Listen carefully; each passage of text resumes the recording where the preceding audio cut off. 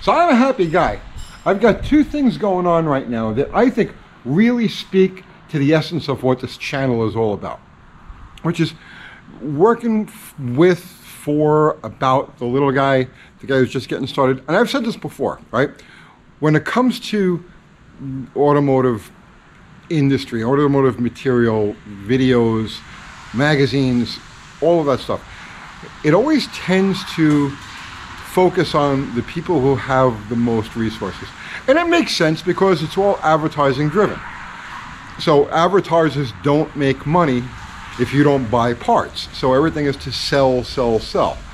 And it's always been like this. It's been like this from the very beginning of the hot rod, the car thing. But the way I've always looked at it is that you've got about 25% of the car population that has the money, the experience, the facilities, tools, ambition, right? You got about 25% of the automotive population that really has it all. And then you've got the other 75%. And the other 75%, they struggle, they scrimp, they save, they plan. You know, it's hard, right? It's hard. But they make up the majority, and those are the people who we do this channel for.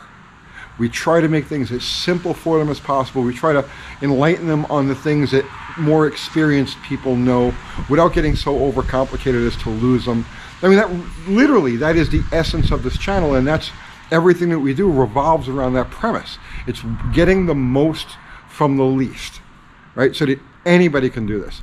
And then we try to keep it as broad as possible so that 25%, we don't lose them either. We try to do some stuff for them also, but for the most part, the idea is to raise up the guys who are really working, struggling, learning. You know, it's not an easy thing. If it was easy, everybody would do it. Everybody would do it. We try to give encouragement and inspiration to those people to make them keep moving forward and get it done. So like I said, I've got the two things currently that I'm excited about. One of them is very short term, it's just happening right now, and another one is more long term. So let's talk about that first. So I got a friend of mine, David Vizard. So if you've been around for any amount of time, you know the name. David, when I tell you he's the guy who wrote the book, I mean quite literally, he wrote the books. Most of the books that guys my generation and a little bit younger read growing up to learn about engines, to learn about performance, to learn about... David's the guy who actually wrote those things. And I'm fortunate enough to count him as one of my friends. Now, David also has a YouTube channel. He has two YouTube channels. One of them is dormant now. It was David Vizard Performance. So he's done with that. The gentleman that he was partnered with on that channel unfortunately passed away a couple of months ago, unexpectedly.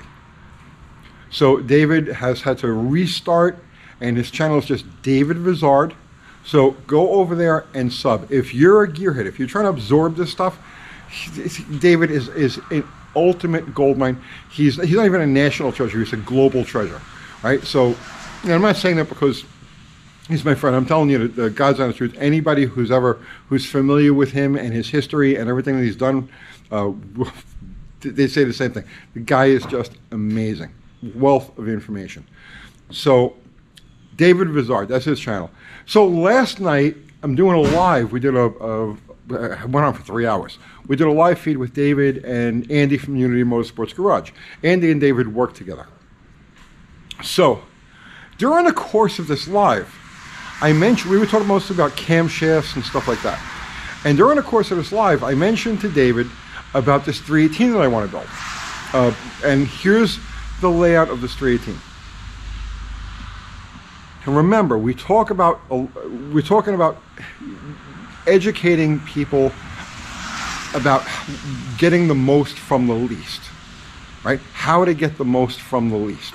You don't have to spend a lot of money. You don't have to go hunt exotic parts. How to get the most from the least. And in the world of Chrysler products, the 318, take the Slant 6 out of the side, aside, the 318 is the least. It's the bread and butter engine. It never had any performance, any type of performance persona during the course of its run until it became a Magnum. So we're talking about the LA motor. So from 1967 until 1991, 1990, whatever the last year it was never a performance engine.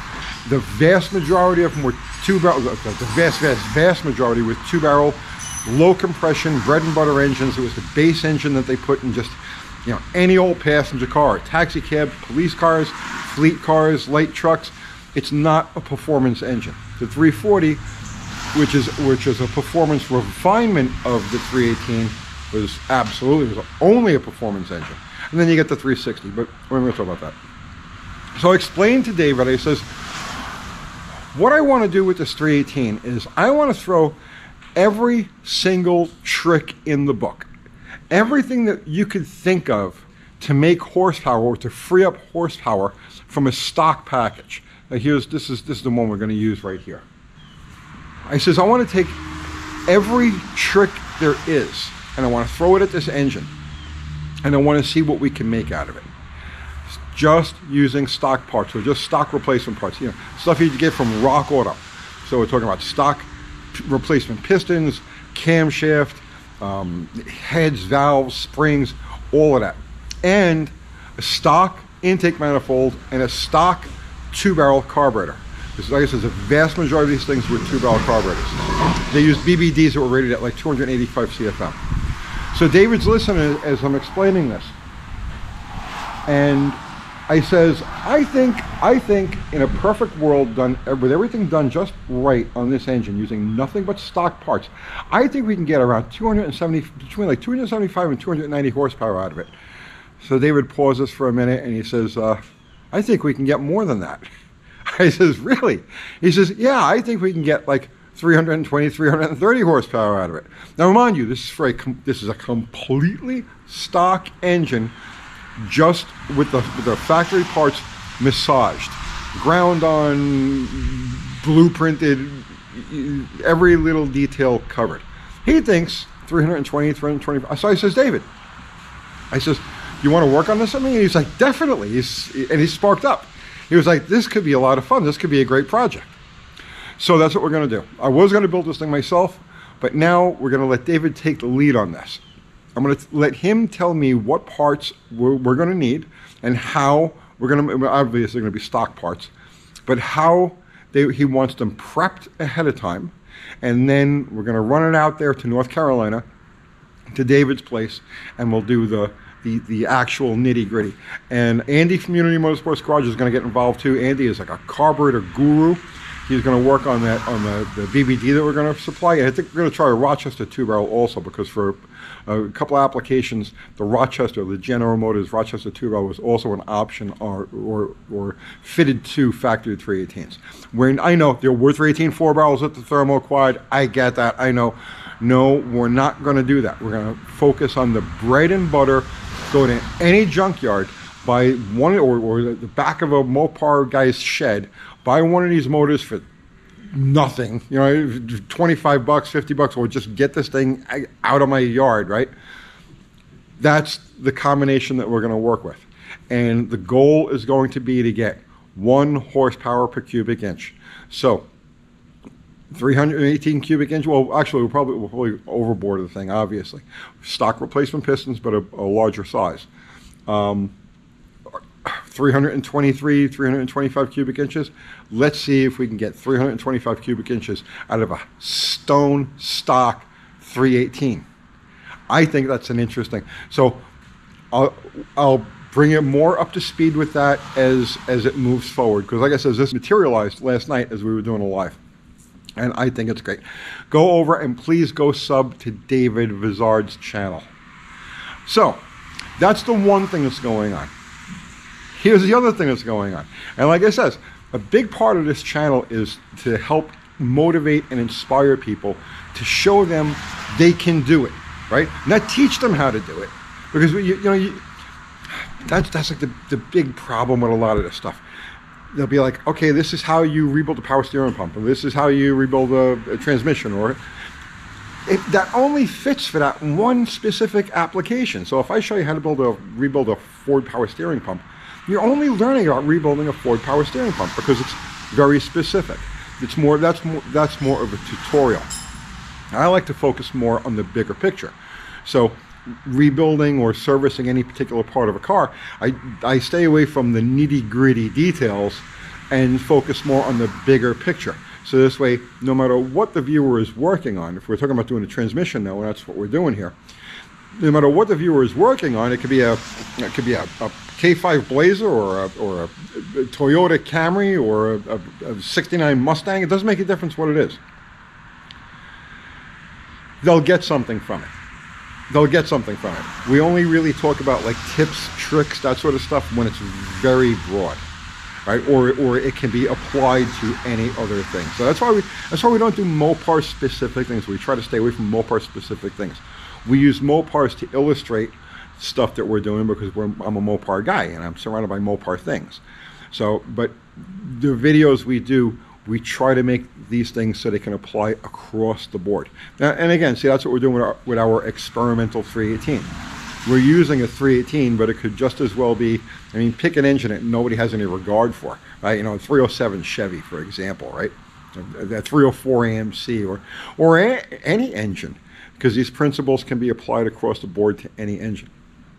So, as I said, the idea here, the main goal of this channel is to inspire people and get them to actually go out and turn wrenches. So that's what we got going on with Josh and his satellite. I know, it was supposed to be out by now. The training was supposed to be out by now, and today we were supposed to be going through the front of the transmission. It's taken a little bit longer than he thought. Now, the idea here isn't for me to help him do the transmission. I'm here to guide and assist when he needs it, but he's fighting through this thing on his own. He's an IT tech guy. He doesn't do cars. He's always wanted to do cars. This is his first car project. This is the first car big job he's ever done on it. And how is it going so far? Well, like you said, it's taken a little longer than we expected. So this car originally was a 318 AC car. It's got a 440 with headers, and it has proven challenging at each step. Did I say what? At each step of the way. So the most recent. So we've got the starter is disconnected. We've got the headers disconnected. We've got the drive shaft out. I'm starting on the transmission cross member, trying to get those bolts out. And of course, this car, the underneath is, if it's either Loctited or it's rusted Loctite.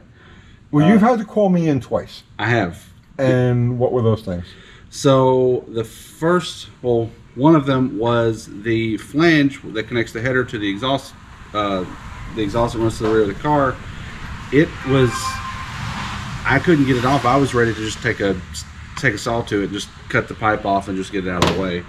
The top bolt. So there's three bolts on the So just to explain to anybody who's watching, there's 3 bolts on the collector flange, and the bolt in the top in the center, the most difficult one to get to, was either cross-threaded or just like we had to break it. You couldn't really get in there with a sawzall or a cut-off wheel to get it clean. And it's right up against the floor of the car, so like cutting it with a torch isn't really an option.